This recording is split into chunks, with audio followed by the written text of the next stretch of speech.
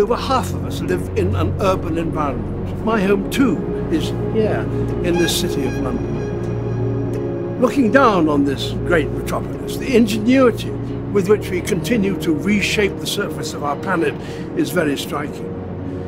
But it's also sobering. It reminds me of just how easy it is for us to lose our connection with the natural world. Yet it's on this connection that the future of both humanity and the natural world will depend.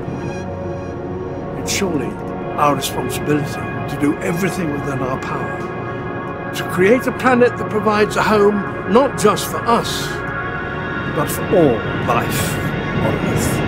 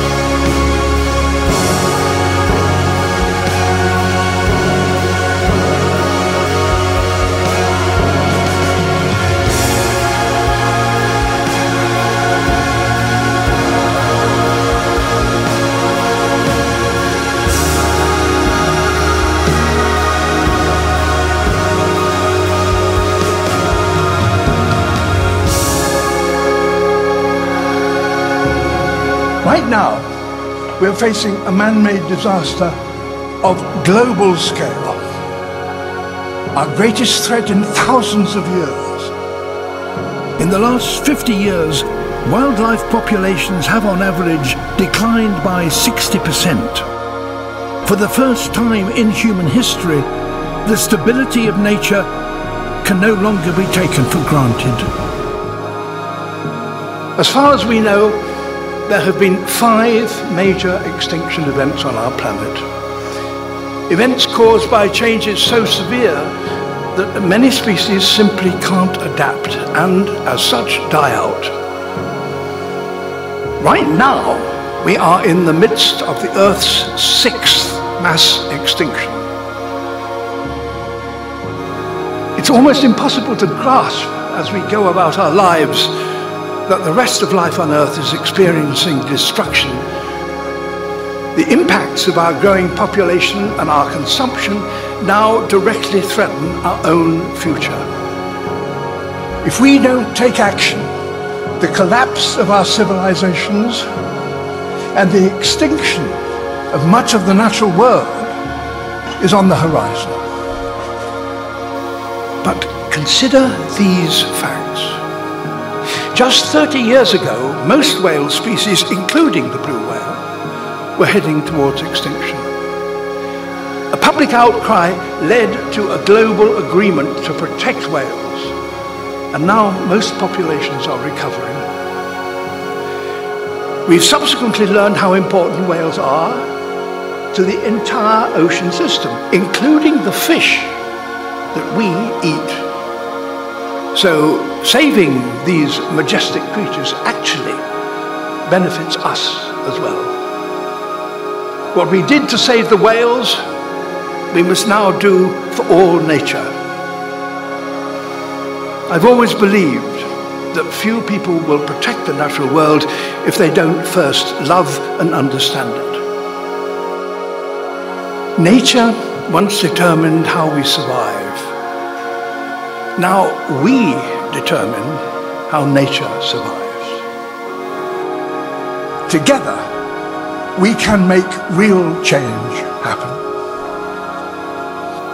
The natural world is not just nice to have. It fundamentally matters to each and every one of us. Never has it been more important to understand how the natural world works and how to help it. The people have spoken. Leaders of the world, you must lead. The continuation of our civilizations and the natural world upon which we depend is in your hands.